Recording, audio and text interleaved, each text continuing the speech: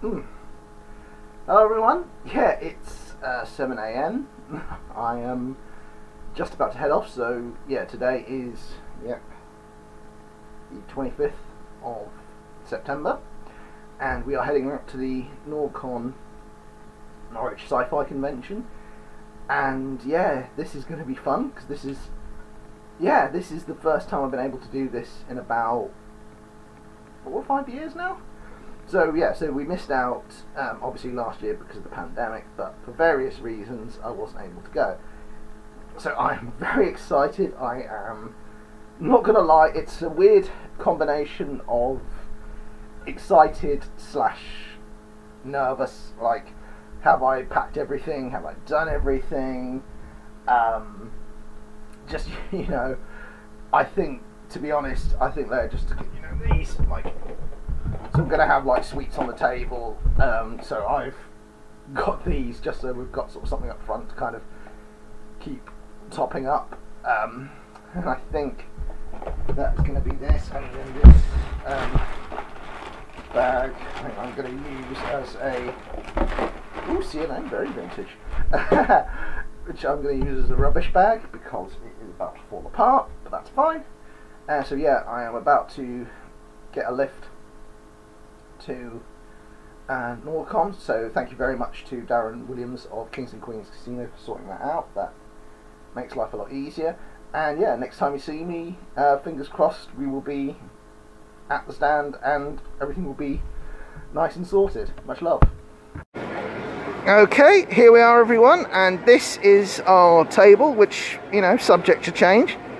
But as you see at the front here, we have got comics, we've got some little extras here that we've added to our gift boxes, which we'll just be getting to. As you can see right at the back here is a gift box, as you can see, same as the cover, which is all a lot of fun.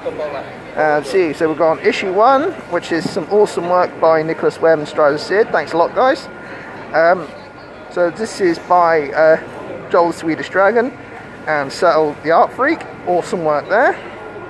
Fantastic stuff by Emily Bandicoot here. And yeah, as I say, our and on issue 4 artist, and some absolutely terrific work there. And yeah, like I say, you have gift boxes for all of them, so if you want to come and see this is what we've got. We've got some nice sweeties here for people. We have stickers.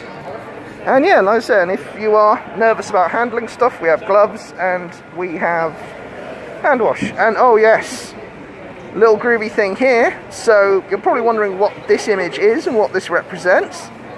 This is a little work in progress picture from issue 5, and so I just want to say a big thank you to our newest artist, Claude. So welcome on board, mate.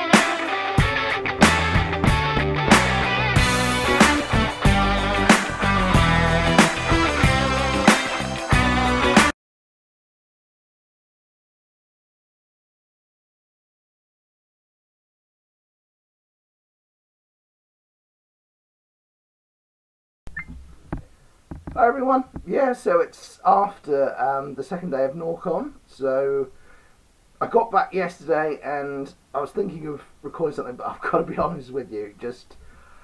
I think sometimes with cons, like, you get back and it just catches up with you, and I was knackered. Yeah, so the first day was absolutely fantastic. Made a lot of sales.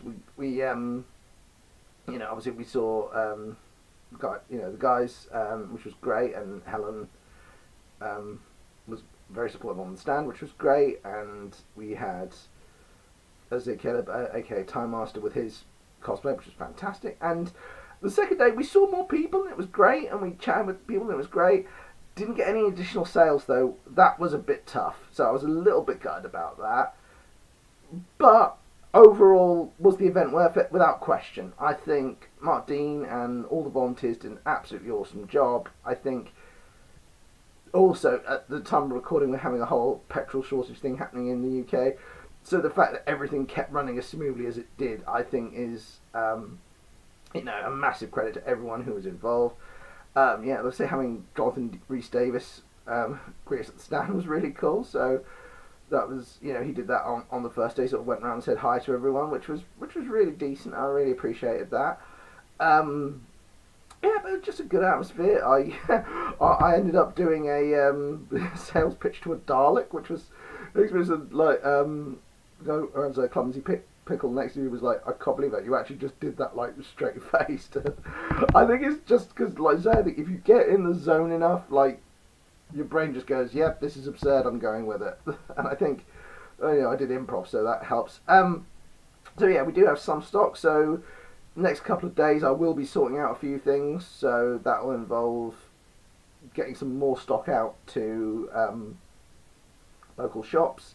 Also will involve, because I did promise that if we had some over I would give a donation to a local Samaritan shop, so I will be doing that too, because it's a charity that's very important to us.